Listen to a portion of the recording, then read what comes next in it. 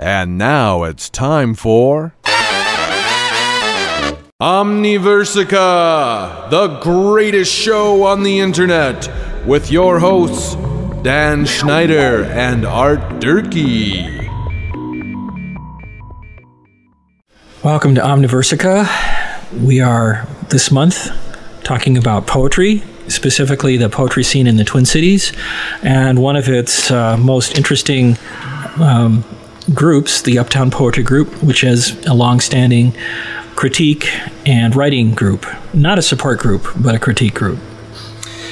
Yeah, and the Uptown Poetry Group, actually last month was our last meeting, and we had 200 consecutive meetings from June of 95 through September of 03, and we've got 4 people who over the years were fairly regular or semi-regular to the group, and we also have a couple of other poets later in the show who I've also known in the Twin Cities scene. Basically, I had started the Uptown Poetry Group because I had gotten kicked out of another local poetry group that I won't mention lest be sued or something for defamation.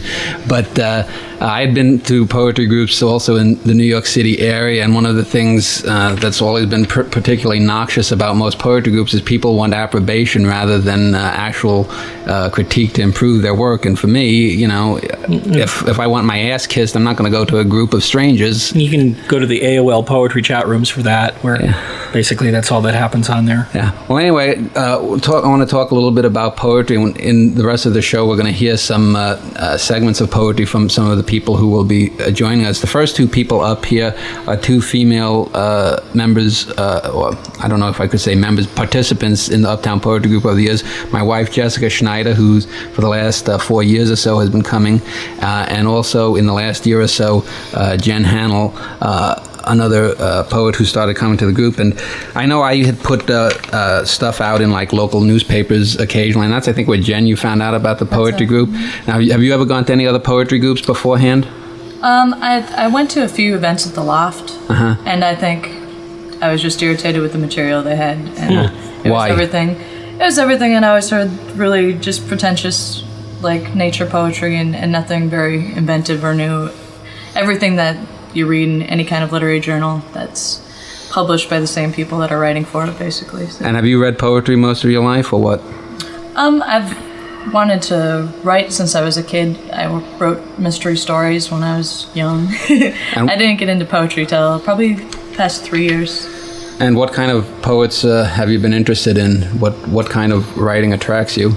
I think the very first one to really inspire me into trying my own is Lawrence Ferlinghetti. Who I actually got to meet a couple months ago in the cities. And he was everything I thought he wasn't going to be, which was an actually pretty kind human being from what it seemed. And actually, he's not a bad poet. I know I've got his collected poems, These Are My Rivers, and he's much better than a lot of other bigger name beatnik types. But now, have you ever been into, like, I know my wife, Jessica, has been into, you know, Sylvia Plath and Anne Sexton and all the suicidal kind of crap? I mean... No. That's, I have a big problem with those kind of female poets, as well as a lot of feminist poetry. I feel that if you're really going to succeed anywhere in any kind of art form, your best bet is to keep things more humanist, and that doesn't close off your audiences. A lot of feminist poetry and that kind of thing they keep themselves in the boxes that they're writing about, and are they all like unfortunate. Writing for each other? I mean, for the same crowd kind of thing, you mean, or? I believe that's part of it, but I also believe that it's just the angst behind it that just keeps them in the same genre. Yeah, and I think the problem with most political poetry is the politics comes over the art. You can write good political poetry or have political art, but the art has to come first. And if you're going to make a statement, well, fine, that it makes you a nice human being or whatnot, but it doesn't make you an artist. I mean, I've done these essays called This Old Poem Essays that I've got on my website, where, I mean, over and over, I just was writing an essay today on a local poet named Deborah Keenan, and she's got a poem called Garlic, Trees, Incest. And the basic thrust of the poem is that garlic, trees, and incest are the only 3 nouns that that anyone in any culture can know about. Now, first of all, that's totally wrong, since Eskimos have no word for trees. Garlic or garlic, as far as I know. and the idea too that incest is taboo. Well, yet there have been cultures where incest and intermarriage between close family members has been encouraged. And so the poem is just a screed, but it's a screed without any basis in reality.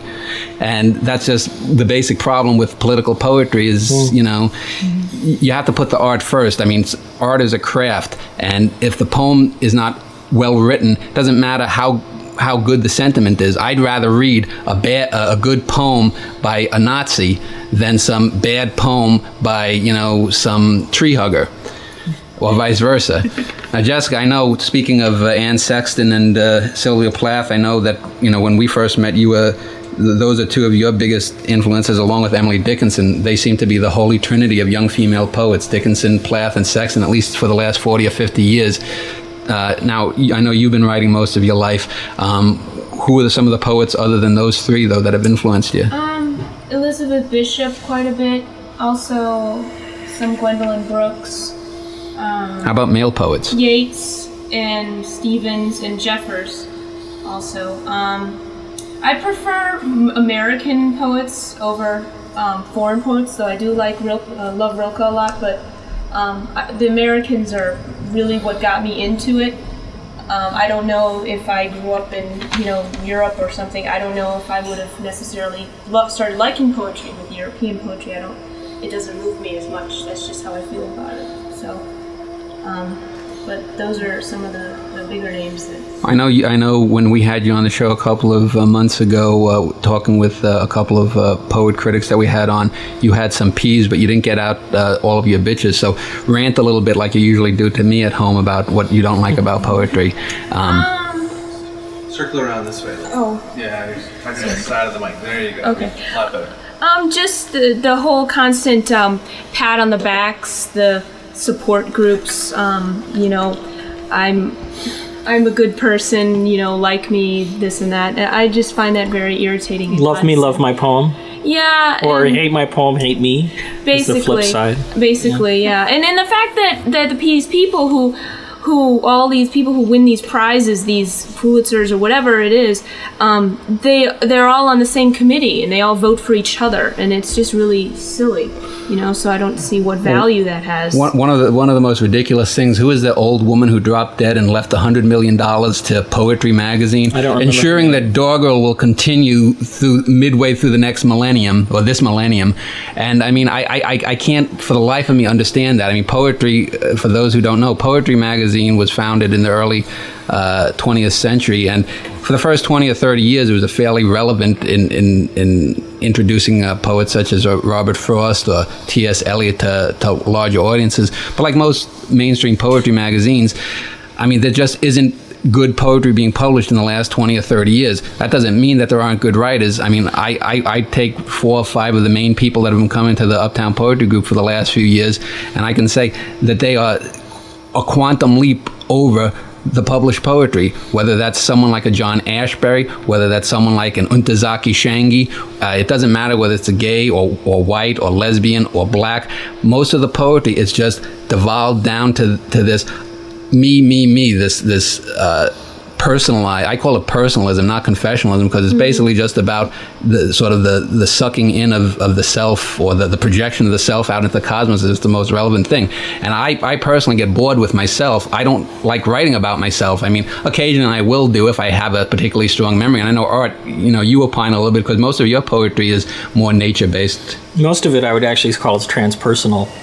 I'm not really interested in the biography of somebody's individual life. I'd rather find out what's going on in the exact moment, you know. The thing that bothers me, though, is how there's this myth that poetry needs to be understood by all.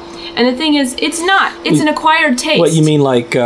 make it easy to understand so any idiot can get it, get the metaphor. And it's like, you know, it's an acquired taste. Not, you know, most people don't like it. It's too whatever. But... I don't think that qualifies for dumbing it down or making it watery. Well, I think you should always aim high, because if you look at the art that survives, it's generally been beyond what was at that current time. But as society progresses, and only a Luddite is going to think that society hasn't progressed. You know, people catch up to it. Then the people who are the good artists during that time are ahead, and it takes, you know, however many decades or maybe even centuries for it to come into a realization that this was a good piece of work.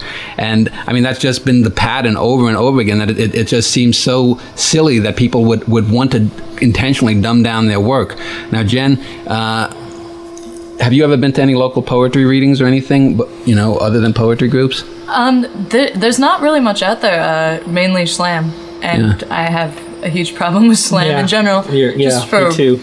What I said before, mainly, it's a lot of the poetry is very, it's more rants. It doesn't really have a lot of substance to it. It's been things that have been said time and time again.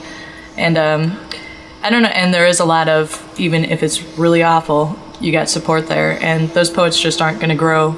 I mean, I think that's what's been different with being part of the UPG, is because of that. Because you get to be around people who are really trying to improve their work as opposed to just trying to... Well, you were there. I won't mention the fellow's name, but you were there the one time we had the psychotic fellow who came, who had his anti-George Bush rant, and, you know, I'm no big George Bush fan, but, you know, when I told him that, you know, this is not even a poem, and he asked me, can't you say anything good? And I said, no.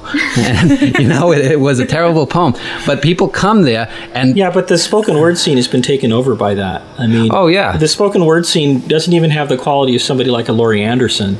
It's all this, you know, I got upset when I cut my finger cleaning tuna for my cat, so I hate the world. And it's mostly hip hop delivery these days too. But it's a separate art form. Spoken word is different from poetry in my point of view, and people can argue. Well, but there's a lot of overlap there. The problem is you know, you get a collection like that Nuyorican poets collection, which is basically the texts. A lot of these slam people, and they don't hold up on paper. They may be delivered in an interesting manner. You may be kind of tapping your foot and interested while they're performing it, but it doesn't work as poetry because in written form it's not interesting. And I think poetry has to be spoken and written both in order to succeed. Well, in '86 or '87, I remember I went to a Brooklyn loft one night. I forget the girl I was trying to bang at the time, but I went to see Karen Finley, and she now we know why you got into poetry. Yeah. Anyway, yeah. Well, she brought me, and I saw this woman, Karen Finley, who's since become notorious, and this was 17, 18 years ago, whatever it was. And, you know, her basic thing was just ranting and smearing chocolate and feces on herself. Now, in the 20 years or so, basically she's evolved to smearing feces, chocolate, and blood on herself. And that's been her whole evolution as an artist. But anyway, I want to talk a little bit more about the poetry scene. We're going to take a break and listen to some poems from some of the poets who are here. And when we get back, we'll talk a little bit more with Jessica and Jen. Cindra Halm, Before. Uncrack the egg, reset the unspun sun to its pre-lighted what-if, all beg and be. Unmask the dormant door, protect the dark until dark, return to the dark, restore, hand over hand on the silk thread raveling, to revel inside the spider's belly all soon and none. What fossil print rolls backward from toe to heel to footless, unstepped stop? Is it possible to be a shoeless guest in the unfurnished house of space? I want to beguile as desire in waiting, the notes not yet a song, unwrapping aria, corona. Undo the deed to all source and hum. May 1. The TV's desert screen in the corner, the recycled dead. Attention! Aftermath of war and personal 40, I don't recognize what bursts in this garden. Code orange, code gray, missiles breaking earth apart, collagen breaking down. How to spring space into suspension, opening sleeps, compacted joints, like the brief weeks of lilacs when the season throws its aroma wide as love. 1, the start of something like yes. This May, I labor my year's pulses and pulls, while the stalk's work shows its homeland colors, skin its extravagant limits. Ah, Beltane, snake uncoiling, shaking the ground for the dance and the crack of it, resolve of Mayday's thistled first thirst. So, you want to kiss me? Trace a lilac across my lips. May I suggest my hand on your face like this? On the line, promise, promises, attention. Call it revolution. Who said anything except time? Well, I want to just start off this segment briefly talking about the Twin Cities poetry or open mic scene. When I moved here in 91, and I got into the scene, I guess, around 93, and a really terrific place that actually has been since torn down was a little bar called the Irish Well in St. Paul, and they had a good reading series for about 2 or 3 years. There's another place in downtown St. Paul called the Bad Habit Cafe that had a good reading series. And I remember for about a year in 95, 96, Ground Zero, which is a bondage kind of domination club down in northeast Minneapolis. They have a bar called the Front Bar, and they had a reading series for about a year that went well. The last reading series in the Twin Cities that did well for a couple of years was at the Artist Quarter in St. Paul, and that went for about 2 years being pretty good. Then around 98 it became sort of an all open mic thing. It could be poetry, anything, and it basically went downhill. Mm-hmm. And it's just interesting too. When I started the Uptown Poetry Group in 95, there was a paper called Shout, which was about the spoken word scene, which at that time, I remember there were about 12 or 15 poetry groups that were listed in each monthly edition. And in the interim, virtually every group, and now even the Uptown Poetry Group, has gone the way of the dinosaur. And I think things go in cycles. Now, the mid-90s, I think it started with the New Eurekans. I mean, you can say what you will, and you can say what you will about the quality of their work, but they did inspire a new wave of interest. Yeah, which was all a good thing, I think. Yeah, and there were people who became sort of MTV starlets for a year or so, and right. And but now I know, Jessica, you haven't really been to many poetry readings, but Jen, you have. Have you ever seen anyone that you've thought was really interesting, and whatever? There was and I wouldn't remember her name, so that's the problem. There was a show I saw at Kieran's, and there's a girl who just did a poem about, it was some episode in her life that I think involved sexual abuse, but it wasn't like the other kinds you hear. It was really well done. I know she's there pretty regularly. Kieran's has one now on Tuesdays, I think. Is it still going? Because I'm pretty sure, unless sometimes they switch up the day of the week that it falls on. And that one's good. There's not a whole lot of attendance at it, but it's worthwhile. What I really like is Ball's Cabaret down, and I think I went there for about three straight years. I performed there. It's at midnight though, so it's alcohol free and. Well, yeah, a lot of things. People don't want to quit drinking on Saturday night so they can go perform sober. So. Well, I actually have the 2 cabarets that have been going pretty well. I always thought Balls was better than there was another cabaret called Patrick's Cabaret, which actually paid their performers. But I always thought that Balls was more spontaneous, and the people who weren't paid, they'd get up there, and they actually, in general, did more and tried more. But the reason I bring up the idea about seeing anyone good was I recently occasionally Google names, and occasionally I've Googled names of old friends and people. There's my best friend from elementary school I hooked up with, who was on the show, Mark Taylor, the soul music expert, and also the girl I first had fallen in love with. But I found these 2 poets that I had gone to this writing forum in 1987. I'm hoping that I'll connect with both of them. I've sent emails to them, and one of them has responded, because I'd like to. I don't think either of them are writing poetry anymore, but both of them are really young, talented poets. And one of the things that really frustrates me is, over the years, and I had talent as a young poet. She's seen some of my early stuff, and you can tell, even in stuff that's really bad poems, you can see good lines, and you can see how they're bad, but they're just, a little bit fuzzy or a little bit off, There's a difference between a poem that has no chance at all and a poem that's bad that could be good.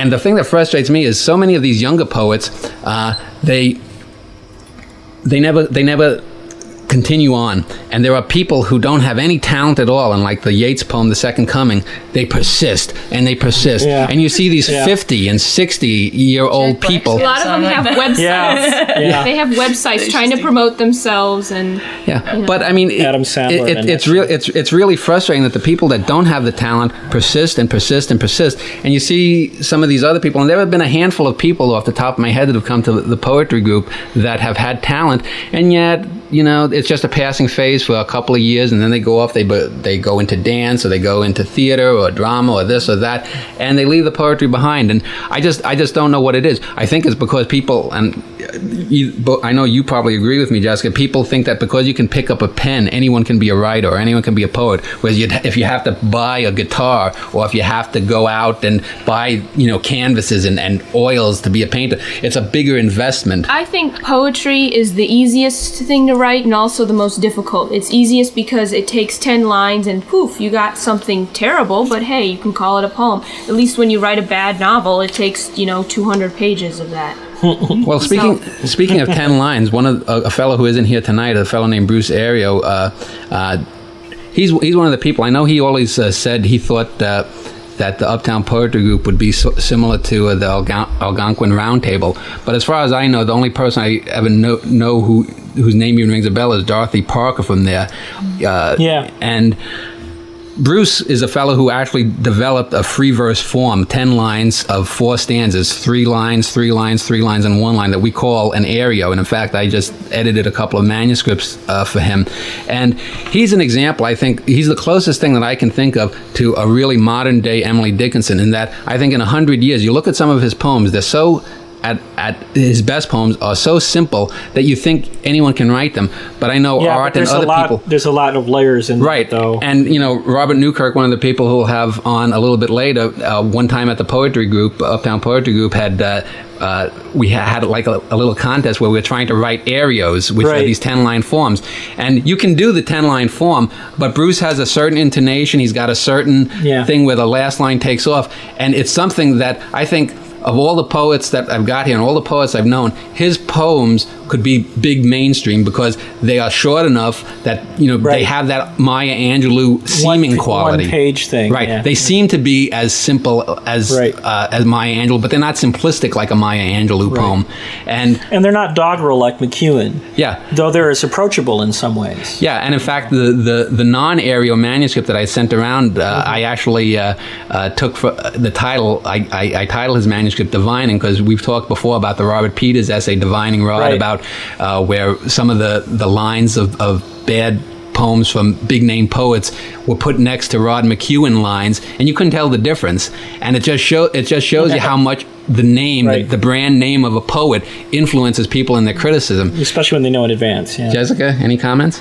I think that's a main problem, is that people think that they can't get beyond the print. They think people believe things because it's in print. Oh, Adrienne Rich wrote that. Oh, she's famous. Oh, so this has to be good, and it's not, or whatever. And I just don't understand that. I don't think people can really separate it. I don't know. Well, that's the thing about with our poetry group.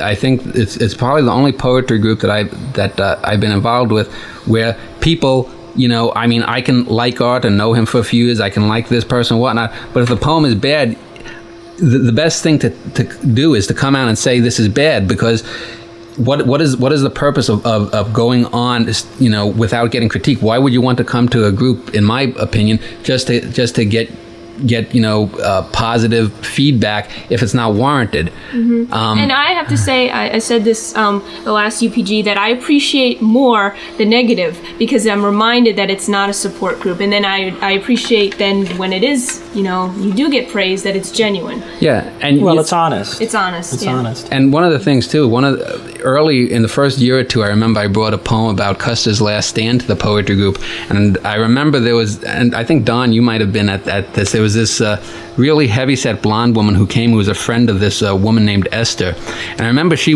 wrote a terrible poem about sitting in a cafe writing poems, which we've seen that poem 10,000 times if we've ever seen it.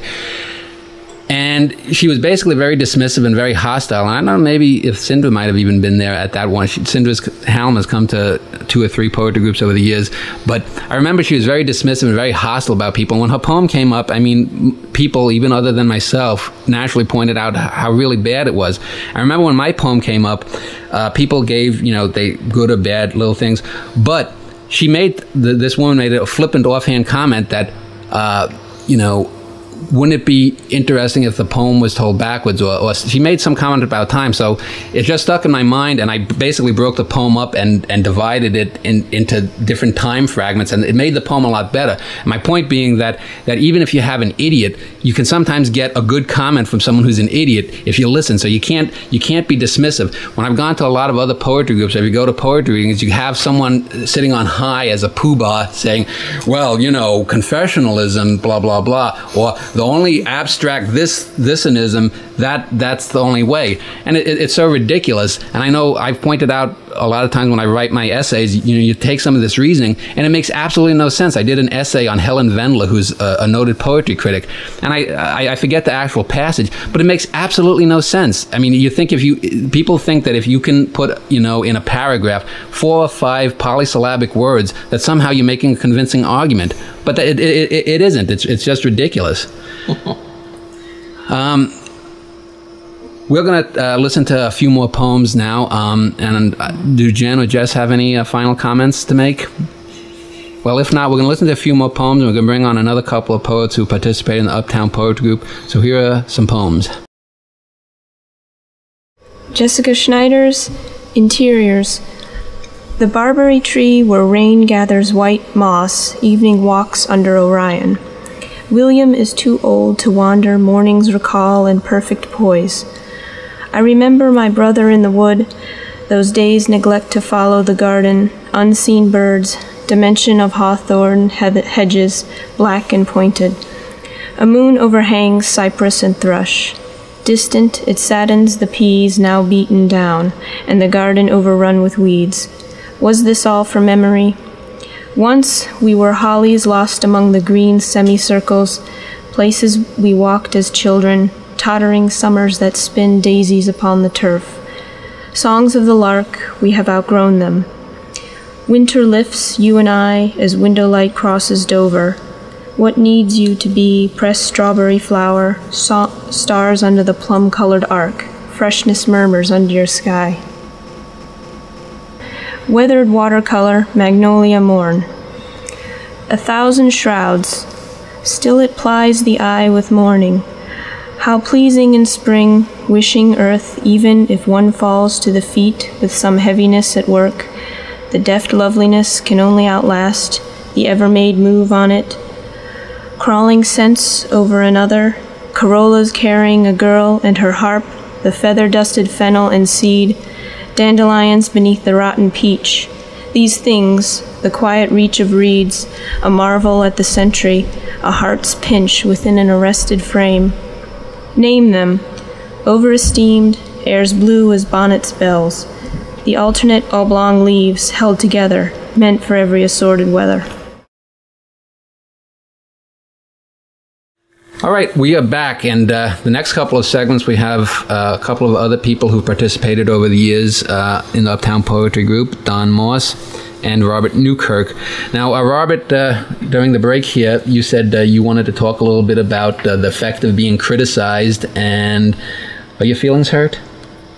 I think your feelings get hurt a little bit. Yeah. I don't think there's any way to avoid it, and if you think that it's important to pretend that they're not, then it's something that will go underground and affect your writing worse in the long run. You do get hurt, but the important thing is to let the hurt pass and then actually reflect on what was said, and actually shift that to some extent to see what's really useful, and sometimes actually you have to ignore the criticism. And while during the previous segment, when people were, talking about the distinction between a purely support group for writers and a critique group, it came to mind, some of my experiences. In particular, I thought of 2 poems that were actually poems that their first versions were made as long as 12, 15 years ago.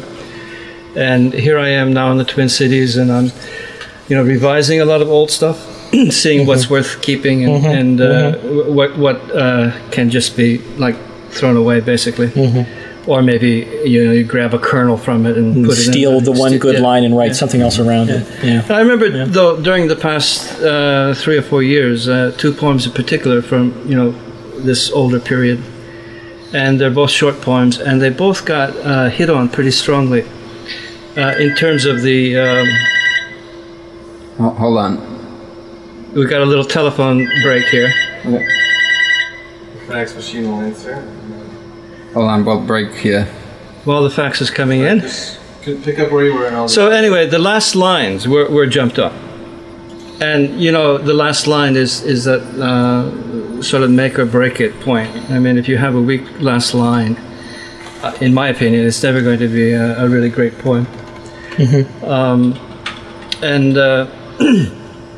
I thought both of the last lines were strong originally. And you have to take that home with you, that hurt. And you have to use it in some way. And with one, I eventually saw that it was actually weak. And, over a period of maybe 2 or 3 months, I worked on the line, off and on, of course. And I came up with something that I think was a vast improvement. And is really satisfactory. And I can't, thank the people more for having jumped on it. So it was a good pain. It was a good pain. I mean, it was the result of the pain was something good. Okay, that's what I mean. But you never personalized it. You never saw it as an attack on yourself, did you? Well, yeah, I'm not, always able to separate those two things completely, but to some extent I can, and some people can't. Yeah. And those are the people who maybe don't come back again. But I mean, I can't avoid some sense of being hurt. But it's a sense. What do you do? It's like when you get sick. And that when you overcome a sickness, maybe you see things better. Anyway, the first one I improved greatly, and the second one, I was really unhappy to be criticized for the last line, which I thought was a stroke of genius. And it was a unanimous verdict. So I had to think very seriously about it, and it was upsetting. And eventually, what I did was I said, I'm not going to change it for whatever reason, but I'm going to change the line before it.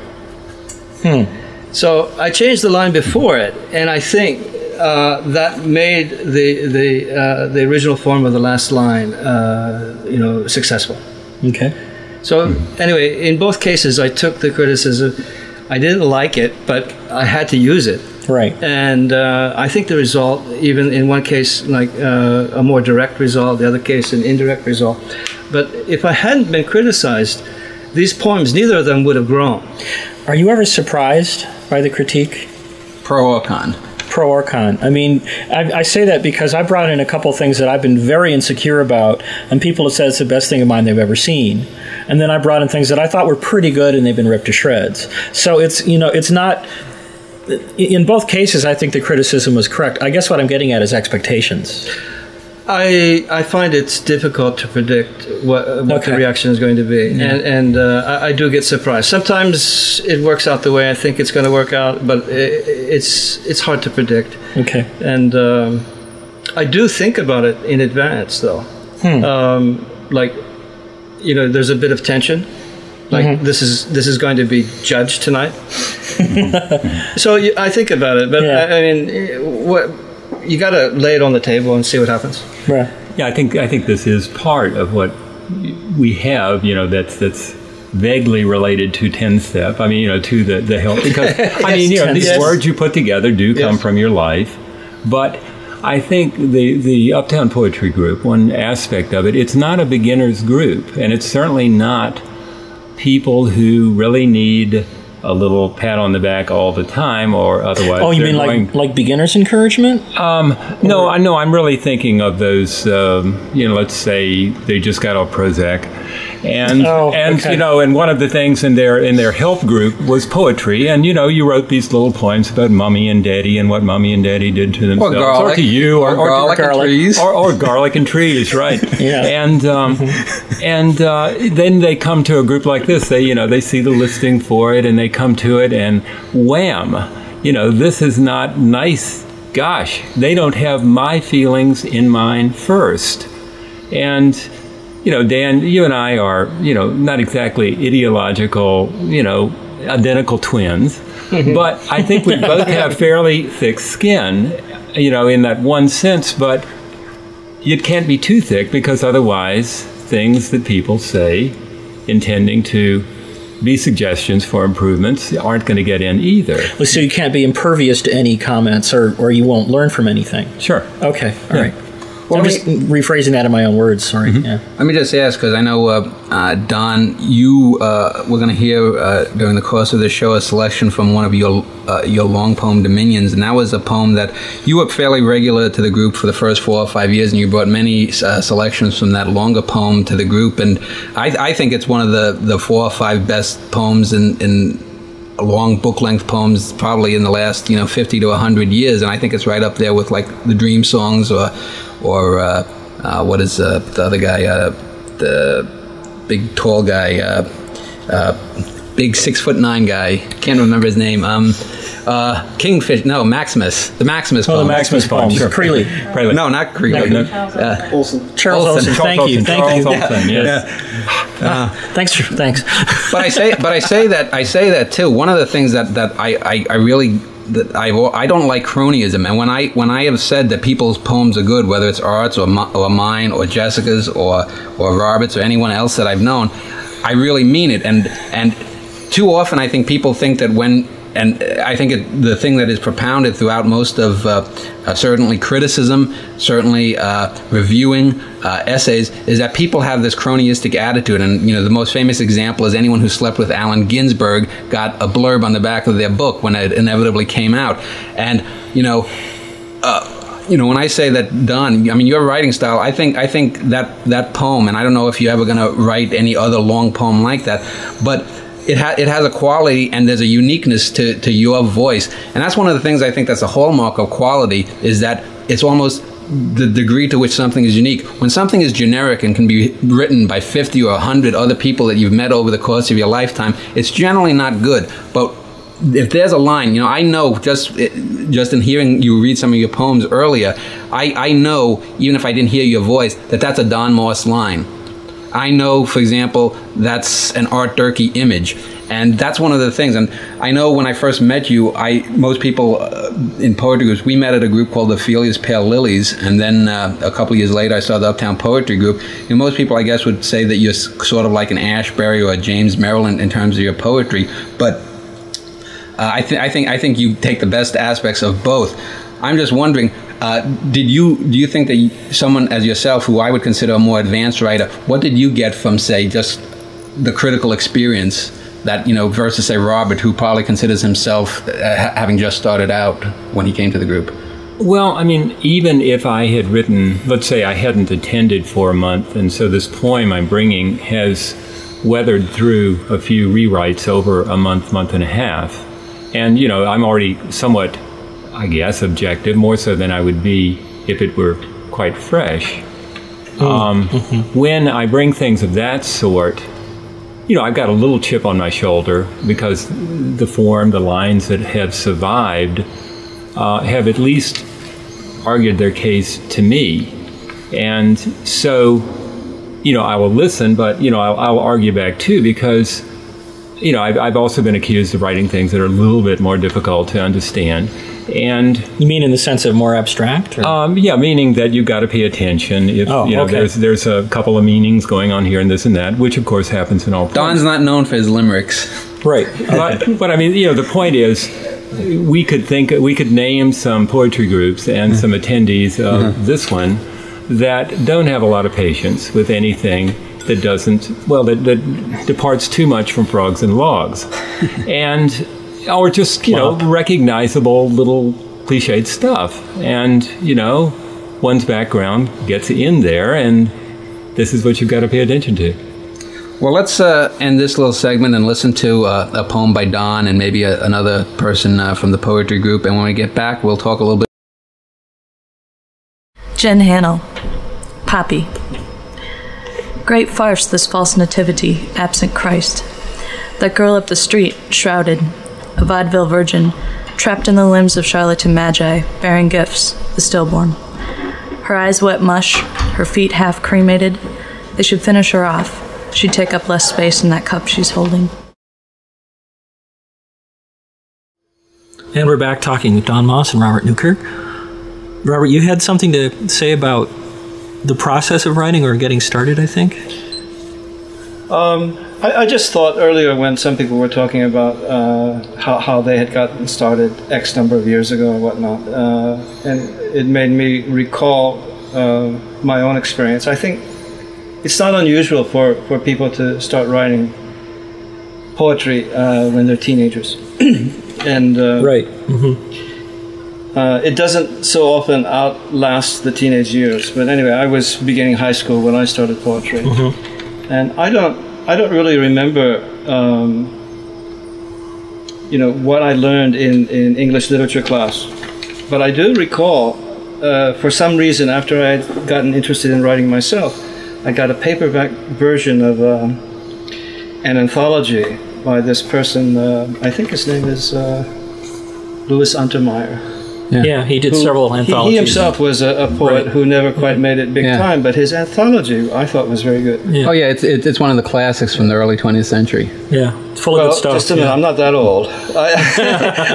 Well, it's been reprinted numerous times. I read it in the early 60s. Okay. And a little paperback condensed version, but it had a short biographical introduction, which I found useful. Mm-hmm. And I can remember, that was my introduction to people that weren't talked about in class. I can remember reading Prufrock there, and thinking, wow, this is actually an interesting poem. And here I am, 15 years old, reading about the middle-age angst, but getting something out of it, on the surface anyway. And I really have a sentimental attachment to that anthology, and if I find it, and if anyone finds it in a bookstore, call me up. I want to buy it because my original version was long since lost. Well, something you just said is interesting because Jessica, I just this weekend I'm going to be putting up an essay on Stephen King's book on writing, and Jessica had really liked the book, and I don't think it's really worth much, but it's interesting. It got me thinking. I've always thought that in order to be at least a good, competent writer, you have to learn all the rules of grammar and all the basic, workshop-y kind of things. But in order to be a very good or a great writer, to move beyond, you have to consciously unlearn those things because the art, you have to learn how to paint inside the frame before you can move outside the frame in whatever endeavor you're going to do. And I don't think a lot of writers understand that because a lot of times, you'll get young writers who think, well, I'm going to do the first thought, best thought, beatnik thing, and they write blah blah blah, crap, blah, blah, blah, sitting in a cafe. And it's a journal entry. Yeah, and it's a journal entry, and they say, well, I don't have to follow any rules or whatnot, and they'll take someone. They say, well, Whitman didn't do that, or this one didn't do that, but it's not Whitman that they're doing. And if you look, for example, at really good poems of a Whitman or a Baudelaire or any great poet that you can name, all of their poems, despite what they might say, follow certain dictates. They'll have strong images, they'll have memorable lines, and even if the political view of that person says, well, if it's like some postmodernist or some abstract, that we're going to kill beauty or we're going to kill this, the stuff that stays is actually stuff that is beautiful, that has a mnemonic structure that sticks in people's mind, despite their attempts to. Yeah, and it's a memorable experience reading a poem like that. What you're saying makes me remember one of the short poems in the anthology that I was just speaking about, and it could be that one of my strongest early influences. Not that I like to talk about the subject, but maybe one of the strongest was a famous poet called Anonymous. Right. And I just was sitting here listening to you and trying to remember the 4 lines. Maybe I've got them. I hope I haven't misquoted them. Anyway, this is an example of a poem that influenced me. O western wind, when wilt thou blow, that the small rain down may rain? Christ that my love were in my arms and I in my bed again. Middle English, actually. So that was one of my Untermeyer influences. Yeah, I'm trying to it sounds like a John Donne line, but I don't think it is Donne. No, that's like 12th century, I think, isn't it? Yeah, something or earlier. It's very now before we talk to Donnie, I just want to ask you. Now that you read that poem, but we're not going to hear a poem from you tonight. I know you're often shy about reading your poems, and you don't. I know you oftentimes, when I wanted copies of your poems to put online, you're hesitant. What is that still part of that teenage insecurity that you haven't gotten over yet? That you don't want your poems, people looking anonymously online and saying that guy sucks? You know, I suppose there's some anxiety there of that nature, but at least on the surface, I have I have a different take on it. I'm sort of an obsessive reviser, and one of the things that I end up regretting sometimes is showing early versions. I said earlier, I have some. You know, I brought some poems that were 12, 15 years old to the group, and I ended up with that long distance.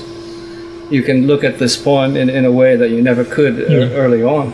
Far more objectively? Far more objectively. You can see its weaknesses. But even so, I'm attached to some parts of it. Otherwise, I wouldn't have even brought it. Right. So then, people hit on some part of it, and then I have to go through it all again. And anyway, eventually I end up with a poem which, I'm really satisfied with. But I'm kind of happy that the early one isn't out there, the early version. Okay. And I am kind of hoping to collect something and make a little chapbook or something. Well, show me it first so that I can, so you can some jump advice. on it, right? But now, it cost me another 10 years of revision.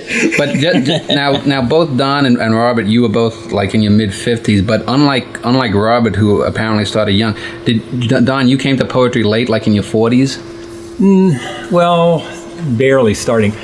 First marriage, English major. She was master's.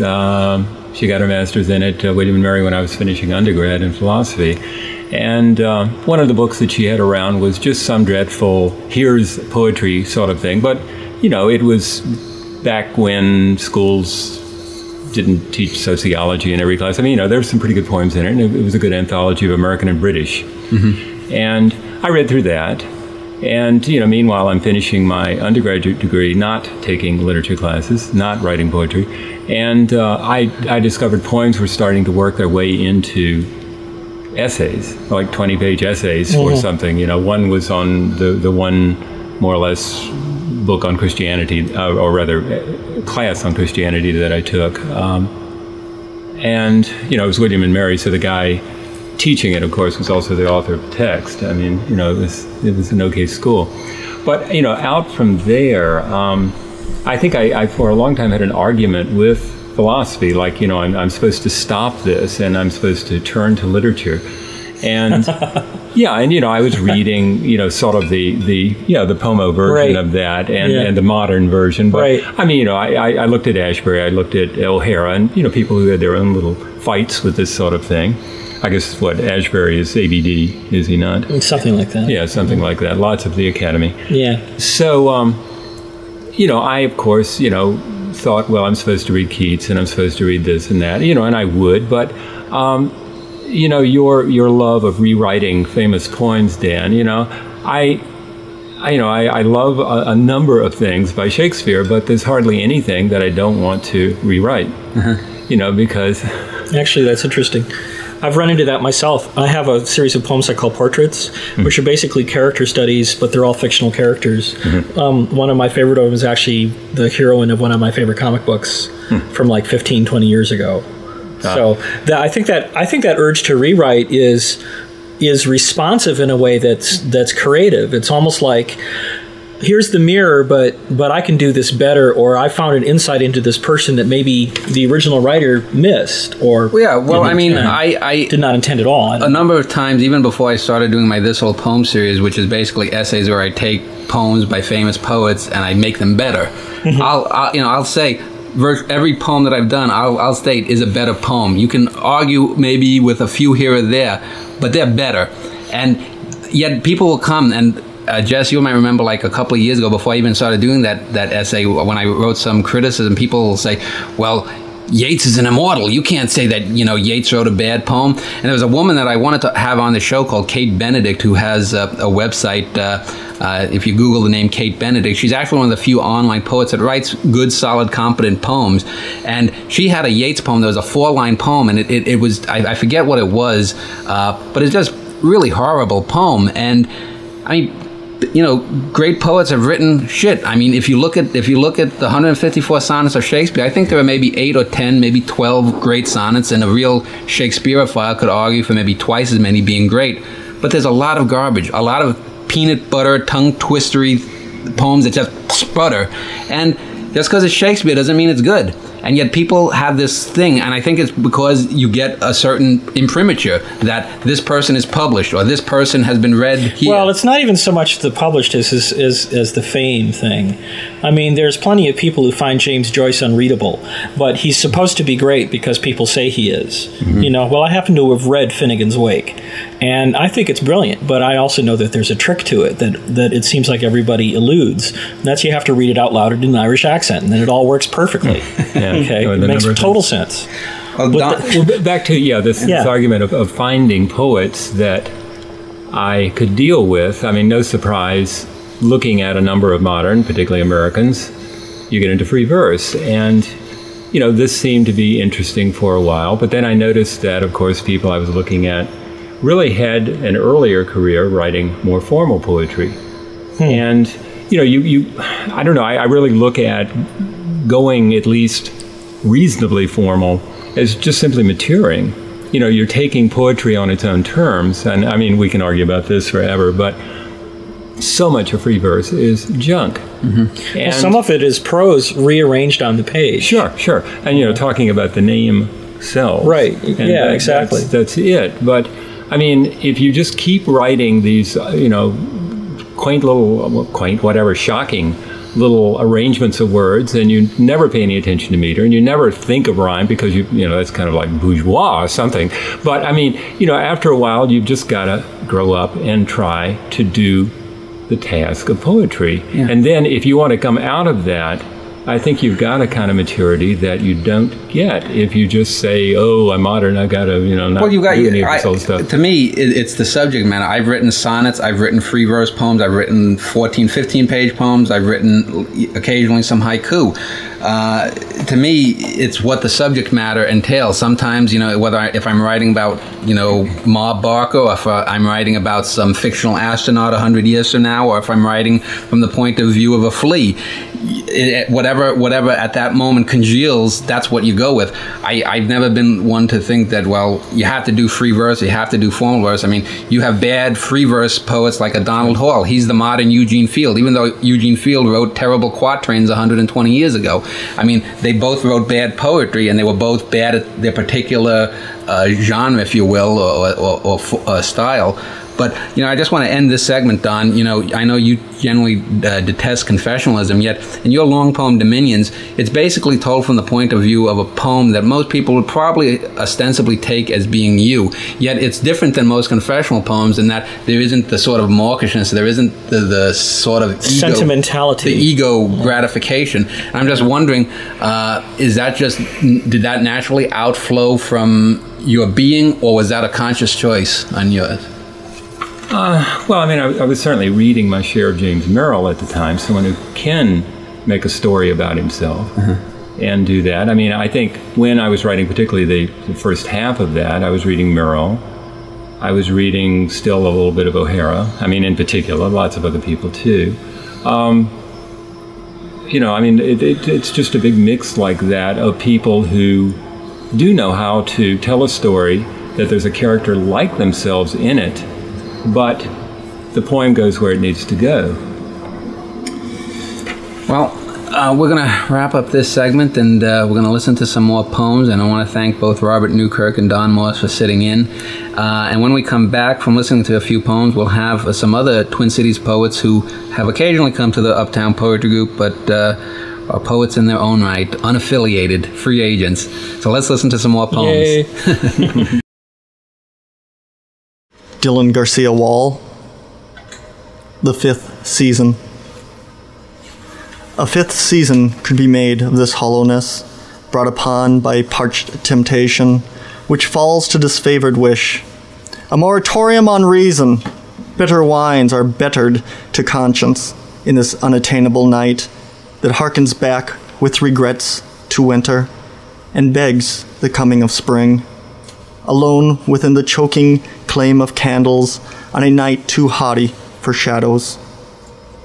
On pillows carved of sweet indifference, a fifth season could be made of the closing of my eyes. Only the ability to have desire is more frightening than the denial of desire. Poem number 2. Unassailable is her placement to dreams, the silhouette she holds against dusk. It is a wine delight cannot abandon. Here, were there anything forbidden, it would vanish more rapidly than does the sun linger at the horizon. Were there anything forbidden, what would she be to dreams? No. Unlike the tradition of sunset, she, never to bend, sipped over lilac bushes, complementing their scent with hers. All right, we're here talking with two other poets who I've known around the Twin Cities area, Dylan Garcia-Wahl and Cindra Halm, and I've known both of them for about a decade.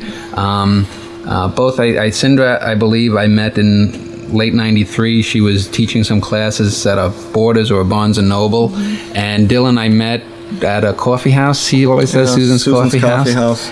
Which is now defunct. But it's Prairie Star now. Well, it's now another coffee house. But both of them, Cindra came about 2 or 3 times to the Uptown Poetry Group in the early years, and Dylan has come, I don't know, maybe 7, 8, 10 times, something like that, over the 200 meetings. And both of them recently have chapbooks. So during the course of the show, we'll hear some of their poetry. Let's go with ladies first. Where is your chapbook being published, and what is the name of it, and how many poems, etc.? My chapbook is called Inflectional Weather, and it's published by Press of the Taverner here in the Twin Cities. Publisher Alan De Niro, who is a colleague of mine at the Loft and has had a website for a number of years called Taverners Coens, which is an online poetry workshop and resource center with writing exercises, discussions of poems, and chat rooms. So this is a kind of an offshoot of that. He's also published some fiction chapbooks under a different imprint. Okay. So now, you had done a series of poems a couple of years ago regarding women, and they would use the same line, I believe, or the same image in each poem. Was that those aren't in here. No. No. What is this? This takes a little bit more of an experimental bent, and by that I guess I mean I'm interested in a lot of different things. The women poems and their same or similar line was one aspect, and I do have some poems that are in series, as that one is, but I'm also interested in the way words sound harmoniously, inharmoniously, the way they clash and collide. I often hear words and sounds and inflections first, and the musicality, the muscularity of the poem interests me. So the poems in this chapbook are more in that vein.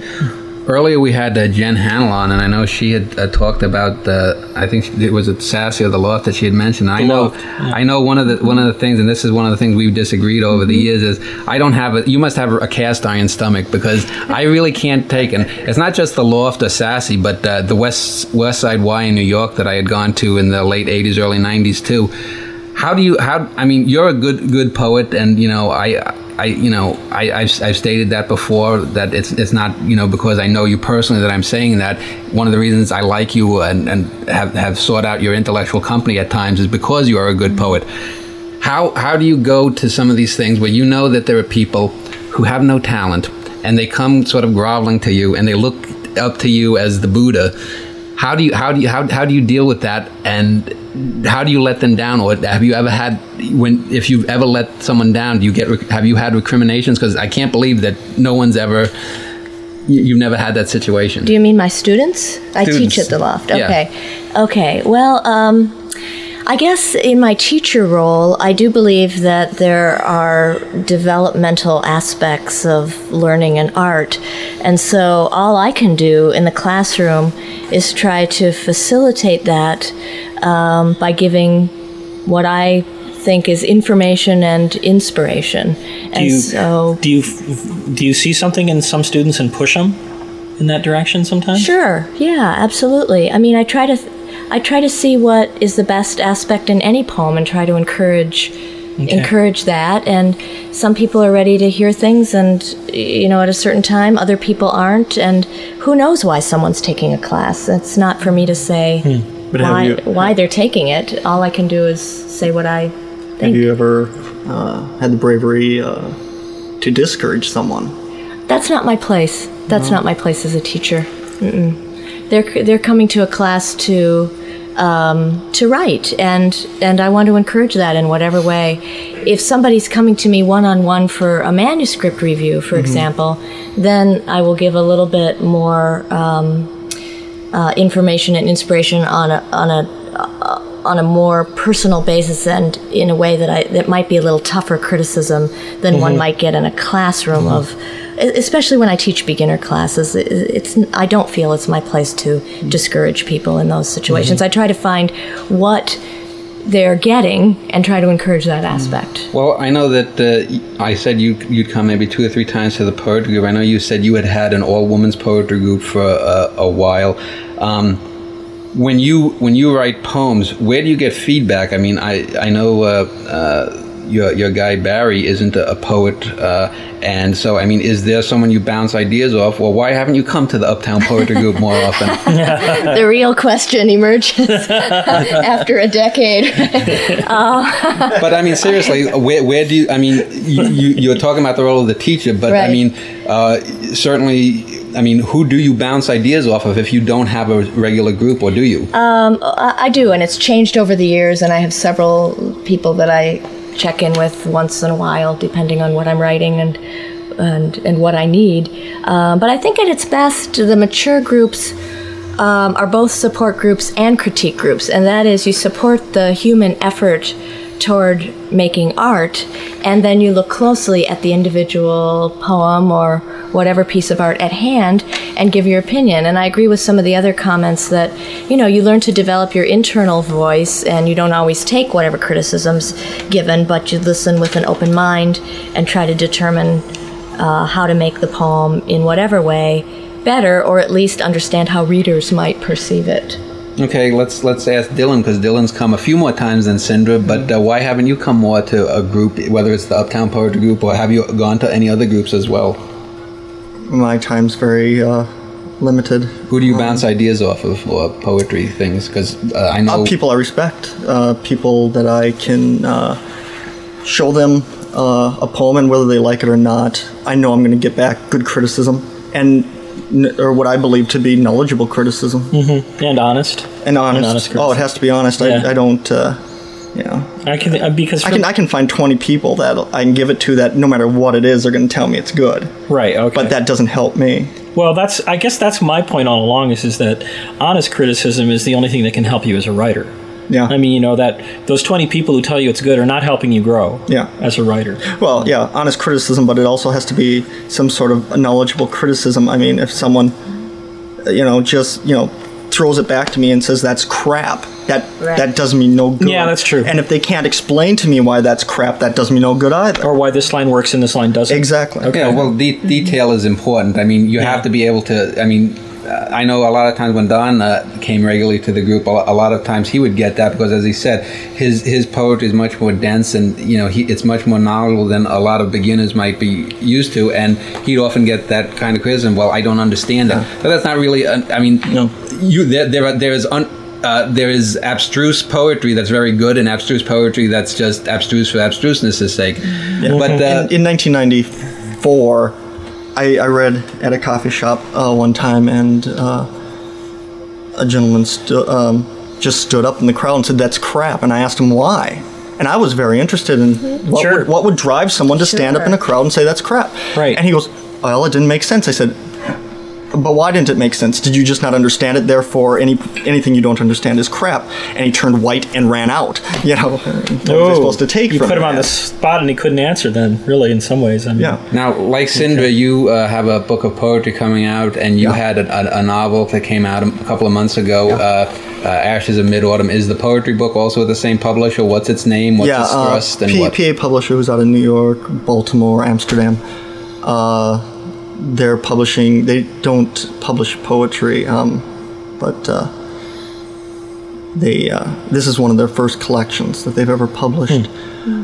So is it a chapbook or a regular? No, it's a couple hundred pages long. It's a bit of a collection of poetry. Just letting me weed out my closet a bit from 1990. I think the earliest poem in there is 1 or 2 poems from 94 up to the present. Then. So it's like 8 years. It's an 8-year collection. The poems I've written over the last 8 months. We're looking at the big boys in New York to come out with that early next year. So I went from 8 years to 8 months, and now my next collection will be 8 days. Say the name of the publisher again. PA Publishing. PA. PA Publishing. Yeah. Now I know Dylan, because you all that does come of Madden Days. Okay. Get the title on it. Earlier it was mentioned, Jen Hanel had mentioned Balls, and I know you had read a couple of times of Balls, and I know when you've read, you have I guess say an affected reading style in that you part of your presentation of reading, is your style of reading is as important in the reading performance as the words to a degree. I'm wondering, is that something that you consciously came about at an early time, a decision, or is that something that you just found worked better, that got a better response from the crowd, or what? No, I don't think I really thought about it at all. I know when I met you, Dan, back in '93, the first few times I read to an audience, I audio taped it so I could hear it back to hear what I was doing. I remember it a couple of times, yeah. Yeah, because I wanted to hear what I was doing, because you can't do that when you're up there reading. Yeah. Or maybe now I can, but back then it wasn't a chance. Yeah. I don't know. I get up and I read it. I'm not putting on a performance per se. I read one time at Sursum Corda for a CD release party of poetry, Words Will Heal the Wound or something along those lines. Yeah. And I read several pieces that fit to Rachmaninoff's Isle of the Dead. Now that was performance, because I was actually going straight towards the music, and the music was influencing how I was reading. But that's the only. But you were very influenced by beatnik poetry when I first met you. Yeah, early on. Yeah, I disregard that now. How about you, Cindra? I know that when I've seen you read in public, that you take on a stance. I mean, your body language changes. You get more. You are the poet rather than just Cindra. And as I asked him, is that something that just evolved naturally out of reading over the course of months or years, or is that something that was early on? You said, "I'm going to do it this way." I think it evolved. In college, I was an actor in some plays, and I've been a dancer on stage. And I think a certain amount of stage presence and a certain amount of vocal presence just enhances reading of poetry. I wouldn't consider my work performance poetry either. Not specifically performance poetry. No. I'm not looking to inflect the words with greater meaning through my performance. Rather, I'm trying to enunciate and give some inflection to a greater meaning for the poem itself. The interesting thing about that is I'm intrigued that the actor's craft is part of that, because I have been to numerous readings of poems of poems by poets who I have read in print, and I've liked their work, and they absolutely kill it when they read it out loud, because most poets sit there staring at the paper, no contact with the audience, and they read in a single monotone, and every line is just the same, and there's no inflection no matter what they're doing. And that kills it. Yeah, a vocal-verbal experience is a lot different than written an word experience on the page. Sure, Right. one's for the eye, one's for the ear. Exactly. There was an anthology called Poetry Speaks that Jessica and we've got the 3 CDs of, and you can hear like Yeats and Tennyson when they were reading. They read in that old affected kind of style. And now, when it's sort of like this Cherokee stylistic. chant. Yeah, it's Well, I don't know about style. Cindra. I mean, I was in the theater for a lot of my youth, and I think just naturally ingrained is projection. Sure. Certain Enunciation. enunciation, all Delivery. that. Delivery. But Dan and I saw Stephen Mitchell, or Stephen Mitchell. Stephen Mitchell. All right, we saw him read A Hungry Mind and His translations or his own work? his translations of Rilke, and just you completely blew my translations of Rilke because he read Apollo's Torso, and he's very effeminate in New York, and so he's reading Apollo's Torso, and he ends up with, "You must change your life." That's not how to read that line. It's always interesting when you read something and your imagination takes over the vocal inflection. I had an experience early on where I was so excited to hear Gary Schneider read in the in the 80s, actually, because I loved Turtle Island at that time. And he came, and when he opened his mouth, I was just in shock. That's not how it's supposed to be read. Though I have to say, he's gotten better. He has gotten better. I saw him read in Berkeley about 3 years ago, and he actually did pretty good. Oh, good. Yeah. Well, I'm glad to hear that.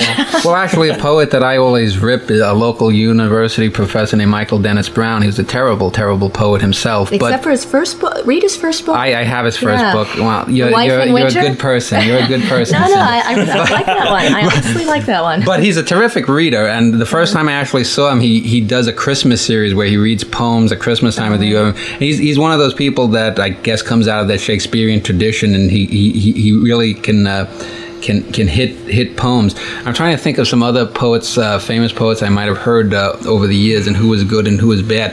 I know probably the most ridiculous performance that I ever saw. I went to the West Side Y in the late 80s to hear Amiri Baraka, and Amiri Baraka came out.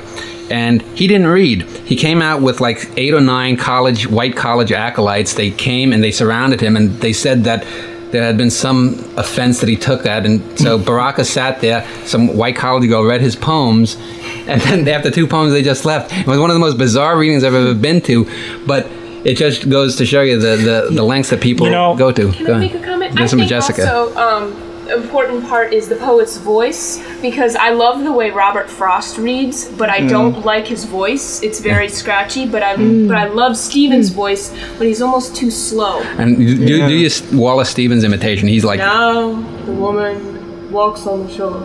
Yeah, he has that. Word by word. And Wallace Stevens is. Seriously, listening to sleep. it. Yeah, basically. But he's got a nice sounding voice. He just needs to pick it up. It's more for the page. Well, we hadn't asked anyone. What poets? And we've got the other people here. We'll go around and ask them too a little bit. But Cindra, name like 3 or 4 poets that you think are really great poets that guided you or started you writing. Constellations in your firmament, as it were. Oh my goodness, exactly. No pressure. Yeah, no pressure. Think on my feet. Hopkins, an early, because of the vocal, the sprung rhythm, the musicality, the muscularity, absolutely. Cummings, absolutely. Plath, absolutely. Well, see, Plath, I think, is a good example. And one of these days, I'm going to do an essay on her and Hart Crane, because I think they are true language poets. I do, too. She's not a confessional poet, in my opinion. She's the first language poet. She did write confessionals, but her greatness is the way she uses language. The way she wrote confessionals. She can turn on an emotion at an end line, and that's what made her a great poet. Yeah. Or Hart Crane is like that, too. Are there any others? Contemporary poets, Heather McHugh, a big favorite of mine for her intellectual arguments, if you will, and wordplay. And she's also one of the few poets contemporary that has even a dram of humor. She's fabulous. Yeah, she's a good teacher. That's one of the things I think that's missing from contemporary poetry. It's so humor. Serious. Yeah. There's no humor. I mean, well, life is a serious thing. I mean, give me Edward Lear over Donald Hall any day. Yeah. Dylan, how about you? Like we touched on earlier, I mean, I started in Ginsberg, thinking that he walked on water, and how wrong I was. He was. Things change through time. Yes, they do. I grew up, But no, I mean, early Ginsberg's very good. Howell, Kaddish, Fall of America's wonderful. Anything after Fall of America's BS. I mean, his last hepatitis body itch crap. But otherwise, the people that I turn to or that help most, Rilke, John Donne especially, did a lot for me. And I'm the one who told you Dan that. Schneider, Jessica Schneider. Yes, Dan came up to me one day in a coffee house and said, you must love John Donne. You write. I see John Donne in your writing, and at that time had not read John Donne because I was not interested in the English poets at the time. I was very 19th century How about French George poetry. Now, but not back then. Okay. I mean, this is 1993. Yeah, okay. And he bought me my first John Donne collection, and I called him probably every day for 6 months saying, I don't get it. I understood Donne. I didn't see the comparison. And then finally one day I go, now I see what you're pointing at. All right, okay.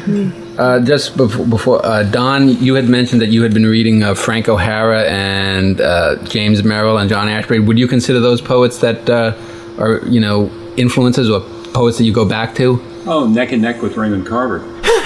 Yeah. Oh, I'm serious. Really? Yeah, because he can tell a story.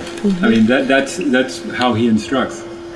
And Jess, I know we mentioned Sexton. Not so much Sexton because she gets really sloppy. I mean, I think the best of Sexton transcends the confessionalism. Well, Sexton at the end was trying so hard to be Plath that she was failing in her own voice. Robert, one or two poets that have influenced you?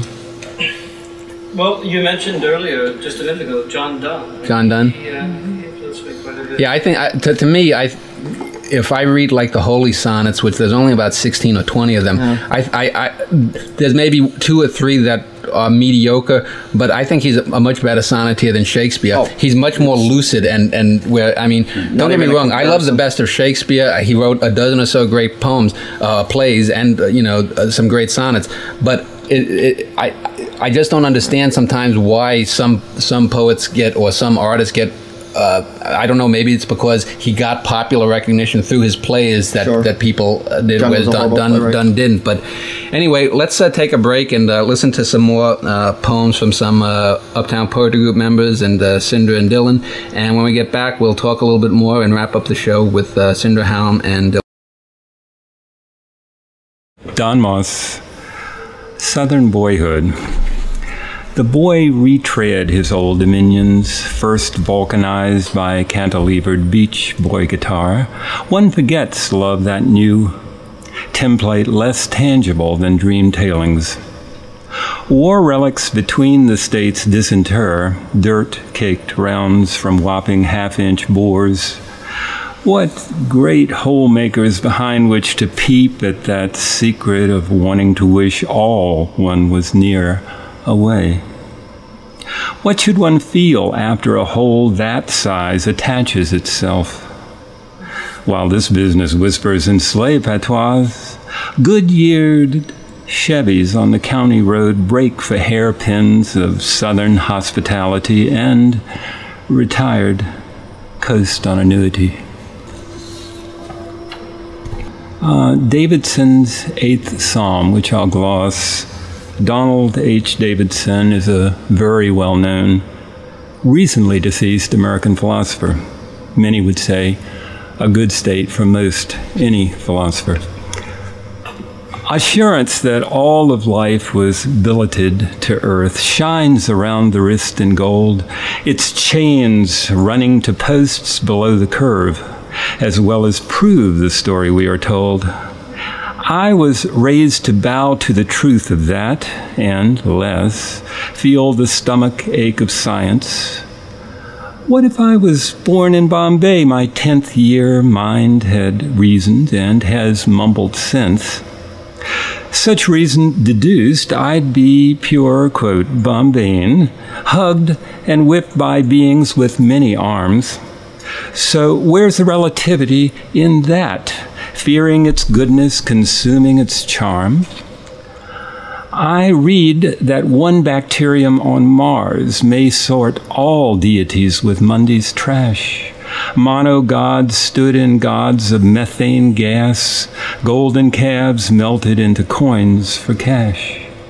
I hate How I can't say what I don't believe, a friend quaked. So why covet just to lack? And isn't that number 5 of the Big Ten? 7 and 10. Neighbor's wife in the rack. So it is, and she is co-creator. But what is found in one atom germ? What is prophesied of non-crossing lines? How completely these questions I have learned answer out in refracted paraphrase about a God who does not go away, yet is cast to play the silent vagrant. Quick shots, stereotyped, health and decay. Now, decay, it seems, is not quick enough. A federal judge orders that the 10 laws be removed despite protestation, charging their presence the greater sin. What confident Jehovah needs to prove a thing more or leave a forwarding address? The greatest test he gives is his absence, leaving us to spin our proofs without rest. But my Greek mind must have been sleeping, my neck sore from searching between the stars. Hadn't Aristotle said form dwells in things and the sky, both as far and close as Mars? All right, we're back, wrapping up this episode of Omniversica. We've had 4 members of the Uptown Poetry Group, and we're now talking with Cindra, Halm, and Dylan Garcia-Wahl.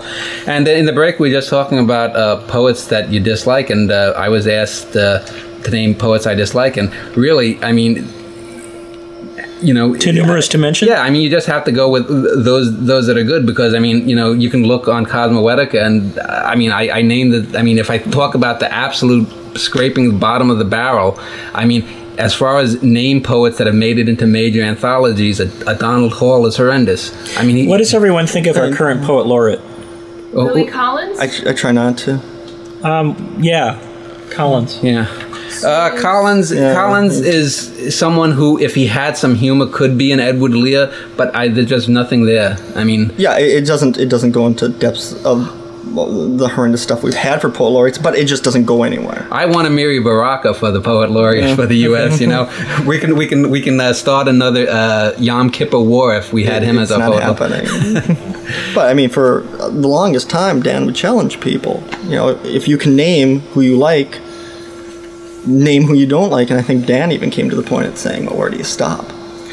Yeah, I mean, she had mentioned like a Heather McHugh, and Heather McHugh is a pretty good poet. Another one is Patty Ann Rogers, who wrote some good science poems. But again, one of the things I've often found is poets get repetitious. Patty Ann Rogers' first few books were very good, but she sort of has now poems that have a long, kind of funky title, and she repeats herself, and you can see that she hasn't moved beyond that. And I've always thought that poets sort of hit their stride in general around 35 to 50. That's their frame. The only poets that come to mind that were really great poets that went beyond 50 that I can think of would be Yeats and Stevens, who got better as they got older. Most of the other poets pretty much, tailed off after they hit 50 or so.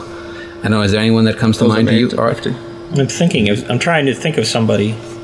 Gwendolyn Brooks. Gwendolyn Brooks, well, yeah. Well, she really tailed off, and that's I think because she became political. I mean, her early stuff, she wasn't consciously trying to be a black poet, and then when she got her stuff was tight and detailed, and then she got free verse and she got jiggy, and when she got jiggy, it went in the crapper. One of my favorite poets who hardly anybody knows about is George Mackay Brown, who spent most of his life in the Orkney Islands off the shore of northern Scotland. And I thought he got better as he got older. And he died in his 70s just about, 6 years ago, something like that. Mm-hmm. And he often repeated some of his same themes, but everything got tighter and more musical as time went by. So, a poem he wrote about the 12 Days of Christmas 50 years ago, you set it next to one he wrote about the 12 Days of Christmas 12 years ago. The one from 12 years ago is amazing. Just amazing. And we mentioned Plath. I mean, Plath certainly. I think she improved. She improved, up to the But end. she also cut herself short, though, too. Well, it's the same with Rimbaud. Obviously, he got better. Yeah. Ended with a burst, but then he, stopped writing for the second Well, part of his I life. would disagree with that. I think Rimbaud had some talent. I don't think he ever put it together. I think Baudelaire is a far superior poet, and so is Mallarmé. Yeah, but you'd have to admit that, Season in Hell's better than his earliest stuff. Yeah, but I mean, that's an interesting thing. We talked about Emily Dickinson and Sylvia Plath and Anne Sexton as being sort of the trinity of female poets. I think young male poets that I've met, the trinity is sort of John Keats, Rimbaud, or Rambo, however you want to pronounce his name, and then somehow Jim Morrison sneaks in. Yeah, Jim Morrison always comes in. He always gets But that's sort of the three on either side. Well, of emphasis on the word divide. teenage, though. Yeah, well, I mean, these are the three poets that everyone discovers in their teens, and their angst, connects to their lives, which is why you often run into a lot of bad teenage poetry that's journal entry, Plath or Rimbaud. Yeah. I see a lot of I don't know, call it goth poetry, which is trying to be shocking, and I'm like, Alice Cooper did that 30 years ago. Right, and shock poetry has a very short and shock art has a short shelf life. Whether it's I did the essay on the Stephen Pinker book. The thing is so much slam crap falls into that too, trying to shock to get that. But the thing is I mean, energy. I've heard performances of Baudelaire's, like the poem The Gibbet, which can still be shocking. Yeah. Let me tell you something. I don't know why, but it is. To me, the great divide between the spoken and the written word, I don't think Dylan was there, but he knows a fellow named Eric Bailey, who's a poet in the Twin Cities. I know he's a young black fellow who is an okay writer. I think he has some talent. I don't know if he's ever going to make it, but he read one long 14, 15-page poem one time at a poetry reading that I was hosting from Bob Kaufman. Now, Kaufman was a Jewish black beatnik poet who just sucks. I mean, he's a bad poet. But the reading of the poetry that this Bailey gave was terrific. It was one of the most brilliant performances with a little bit of jazz, bongo, and stuff in the background, and it was brilliant. But it was all performance, not the words. It wasn't Kaufman. It was Bailey's spin on Kaufman. Well, now in '94, Dan and I were at a reading. It was either at Cahoots or the old Rosencrantz, and a poet named Kevin came up to us afterwards, and he Whisperer.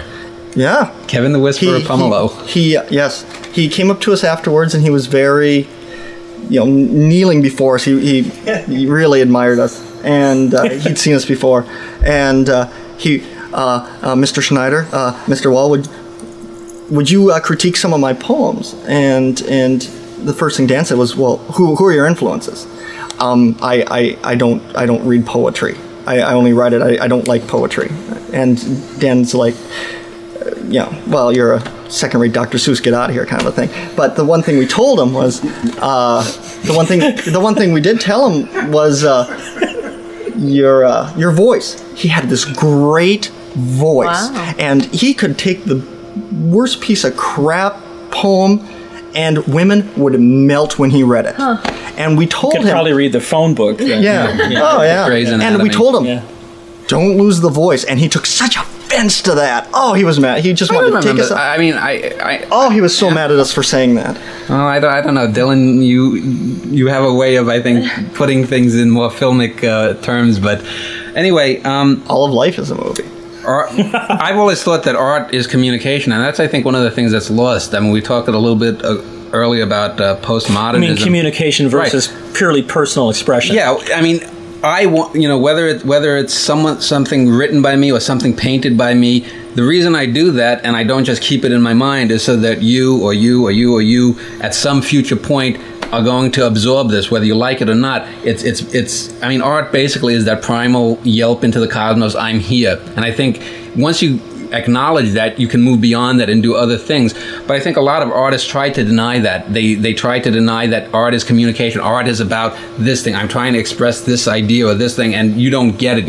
I'm not a big fan of abstract expressionism or the movie of Jackson Pollock that was a couple of years ago. I mean, I think if he had done a handful of paintings with his drip paintings and called it a series, that would be interesting. But when you do several hundred and it's the same thing over and over again, it loses the effect. And some of that is the fashionable fashionable, cycle of isms, though, too. I mean, Yes. when The you're culture at large. exactly, Yeah. which then feeds into a kind of cult of personality sometimes. But and some of it, frankly, is just marketing too. I've always thought. Oh, go ahead. I would say instead of I am here, I might say it is here. I'm kind of an art for art's sake gal, and that's not popular right now. But you want your name appended at the end of the poem. Don't tell me you don't. I do. Cindra Halm. That's right. She's a genius. Well, no, I wouldn't say that, but I would say that it's the expression of something through me, of course. But I think when I read or write a poem, I'm interested in making it the world that the poem is about, not necessarily expressing my point of view, because I don't know it yet until I do it. Well, yeah, and that's another thing too. Is a lot of times you have a lot of artists. I mean, there are many ways to approach art. There's no particular one way. There are times when I'll sketch out the whole frame of what I want to do, and I just connect the dots. Other times I'll take it, and I'm throwing the ball someplace. Sure. But one of the things I've always thought the most satisfying thing in art for me would be, if in 10,000 years, galaxies away, some creature, hits the galactic directory and looks up ancient world poets in minor galaxies, comes across a poem of mine, reads it, and has that moment that goes, he or it understood. That's what art is about. And that you can talk. I mean, it would be nice if someone puts me in an anthology and says, there's Schneider, there's Dunn, there's Shakespeare, there's what. But it's that effect that says, oh, there was that person who had this experience. Bam. That to me is, I think, missing in a lot of art. And I think it gets back to the singular versus the generic. If something is generic, we don't know who that is. It's misty. Art Durkee, it's like that flashback sequence. He's not there. But if Art writes a good poem, boom, there's Art. And So the thing itself brings the author to the forefront. yeah, and one of the things that's, I think, self-defeating about confessionalism is all art is going to be about the art. If I'm writing about Jesse James, that's because I've got some interest in Jesse James. You can divine that he wrote a poem about Jesse James. He must have had an interest. Don, you look like you're itching to say something. You're going to put some of your reflections on. Plus, you're going to reveal yourself in the way that you present Jesse James. Yeah. Your take on Jesse James. Right. Okay. That's revealing right there. I've always thought there's also a difference between being a great artist or poet and being a major artist or poet. The difference is the greatness comes with how good or how well the art itself succeeds. There are great artists that I don't think have had any influence. We can talk all we want about Emily Dickinson, for example, in terms of influencing other poets or having an influence on getting young female poets to write. But I don't think there's ever been a successor to her. I think she's sort of an evolutionary dead end in poetry. No one has ever taken her stuff and gone beyond it. Whitman, on the other hand, without Whitman, there is no really modern poetry. Go ahead, Dylan. Well, we don't know at this point about Angelou. We don't know at this point, 20 years from now, everyone might be saying, well, of course I learned from Maya Angelou. It's too soon right now. I can't stand James Tate. Oh.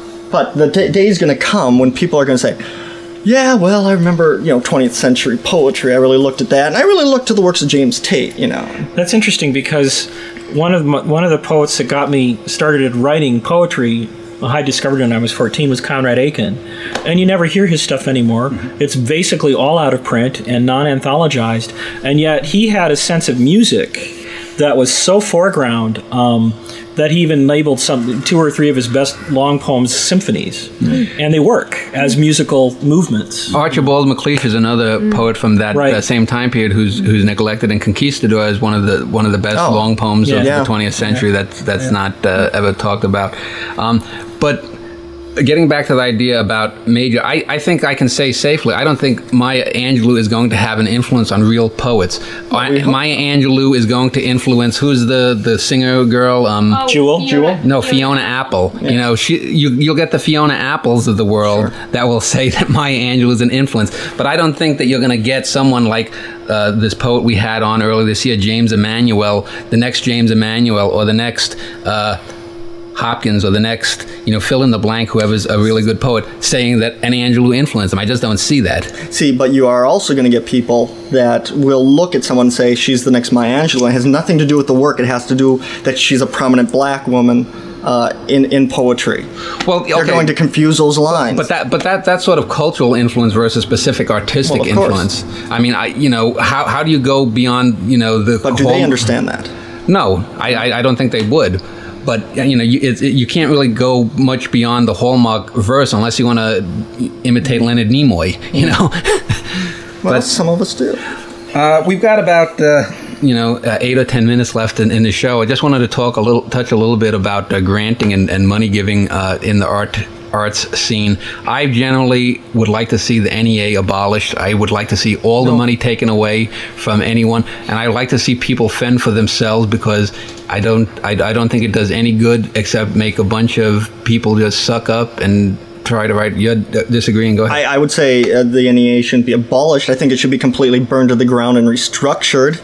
But I think the possibilities there for something that's it used to worthy. The NEA used to fund some very interesting, worthy projects, yes. But then it kind of got killed with the whole politics. Mapplethorpe, Tim Miller, the NEA 6 that Jesse Helms went after, 10 years ago now or something like that? I forget what it was. When I was in Boulder, living outside of Boulder, Colorado, very young, just starting to really write seriously, a lot of the well-known poets down there told me, whatever you do, don't apply for grants, especially anyone that asks you for money, because the judges give it to friends or other judges on the panel or something like that. And that was their advice to me, and I've seen it, all too often. Well, the thing that gets me, and I pointed this out in certain essays when I've given the online bios of certain poets.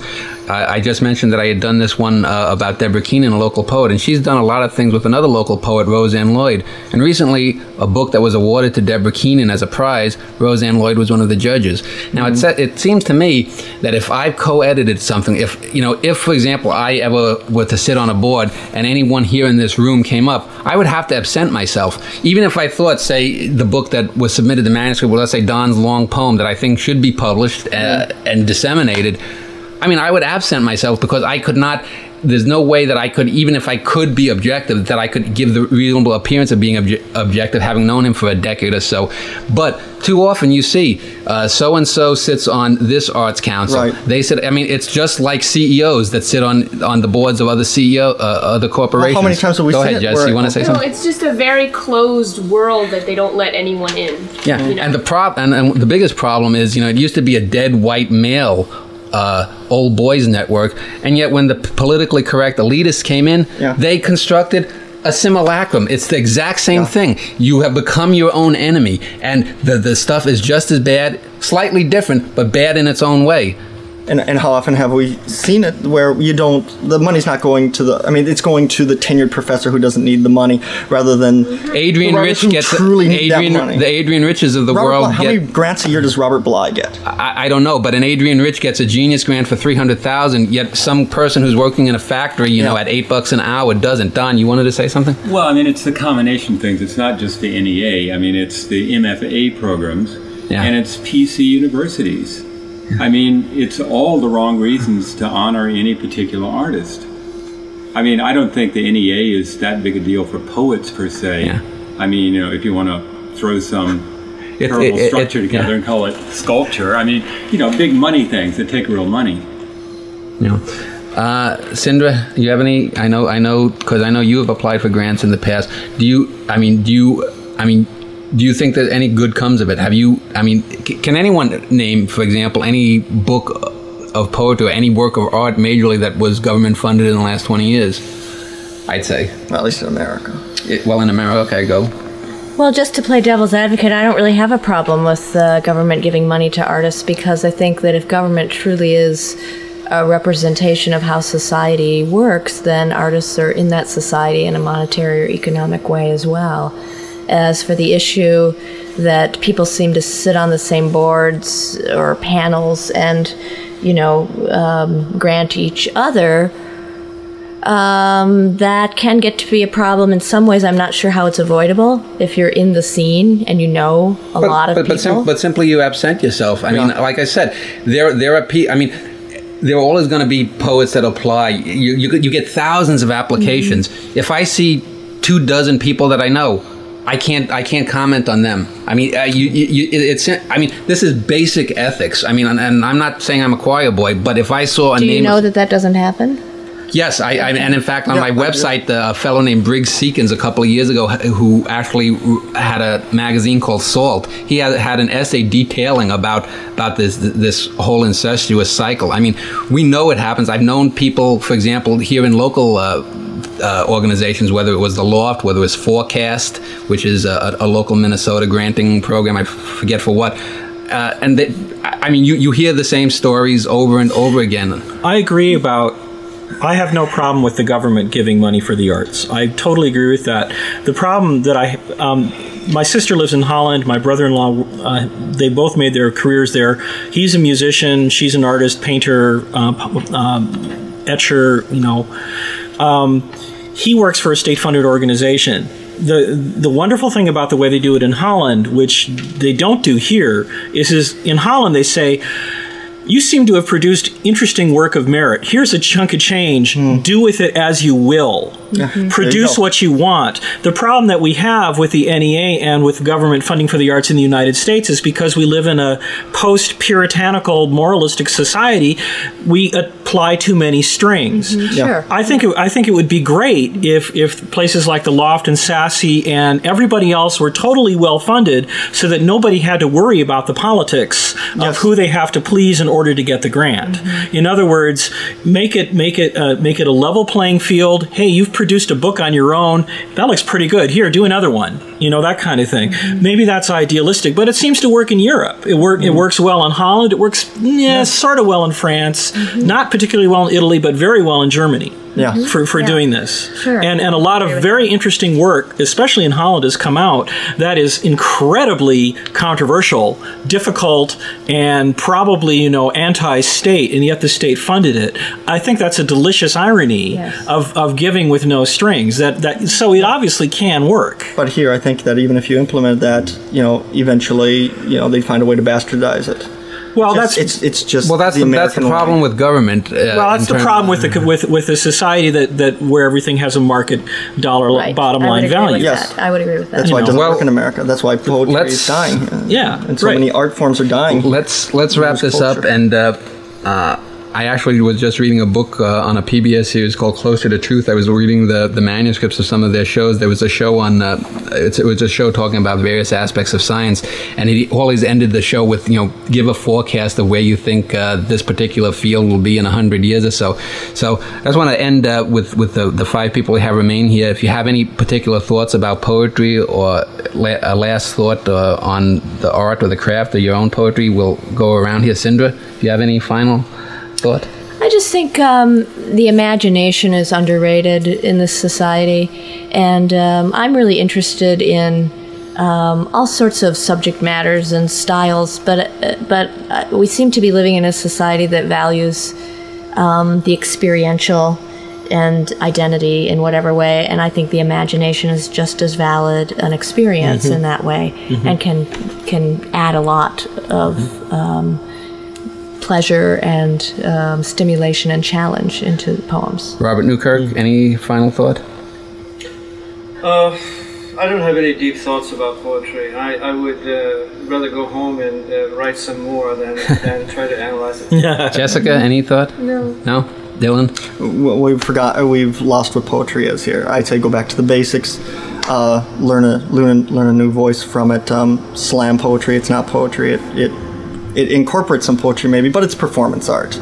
Call it for what it is. Don Moss? No, my only thought on it is, it's only going to be a small percentage of people who are going to pay any attention to it, and certainly even smaller that are going to go beyond those few poems that they maybe can recite a line or two of from school. Okay, well, thanks to all the poets who've been here talking about poetry in general, the Twin Cities poetry scene more specifically, and at the bottom line, the Uptown Poetry Group, which went for 200 consecutive meetings for over 8 years. Next month, next month we're going to have a fellow named Leonard Schlane talking. He wrote a book called Art and Physics, and that should be interesting. And well, we'll see what happens, because his latest book I wasn't too kosher on, but it'll be an interesting show. So Art for Art Durkee and myself, Art. Thanks, everyone. And that's it. Okay. Thanks, everybody. Thank you.